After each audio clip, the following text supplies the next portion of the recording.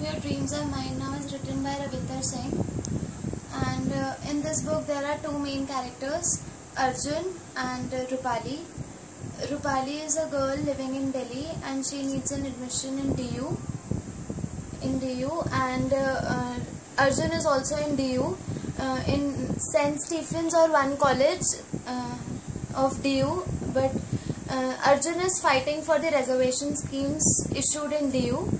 And there's one teacher called Mahajan in this university. He is fighting against him in the whole story. He is asking for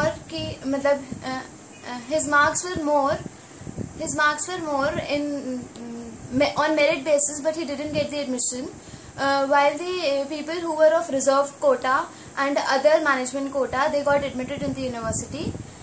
So that is why he was against and opposing him.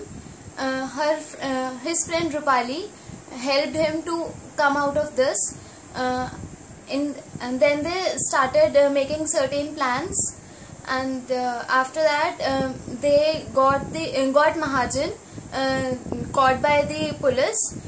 Police arrests him and gives him the punishment. And then Rupali and Arjun thinks for getting married. And then due to certain problem of Arjun, medical problem, he got admitted in AIMS hospital in Delhi, and then he later died. The story ends here.